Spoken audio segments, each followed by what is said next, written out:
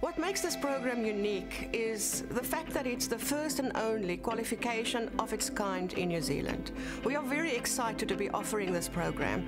Students that take this course will be exposed to a wider range of subject matter. For example, blockchain technology and data protection, artificial intelligence and information governance, cybersecurity issues. So we will cover a wide array of subject matter that all deal with information governance. In future, data will become the new oil.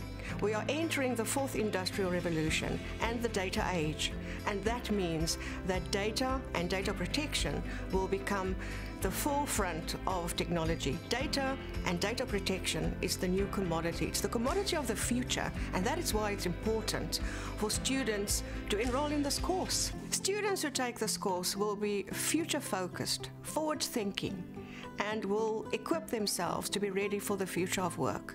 I really believe that the information governance program will provide students with a unique set of capabilities that they will be able to apply in industry, in employment. And this will be important whether you enter public life or private life, whether you enter the public sphere of employment or whether you go into private industry.